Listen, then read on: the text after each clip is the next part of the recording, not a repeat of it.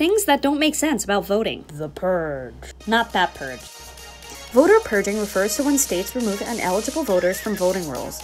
Eligible voters that are of color, low income, young, homeless are often unfairly purged in such efforts. Check your voter registration. Poll closures in communities of color disrupt democracy. Vote by mail to avoid delays and long lines.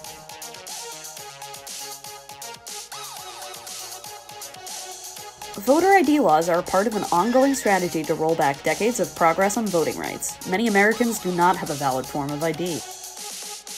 Voter suppression is real, and you can take action against it.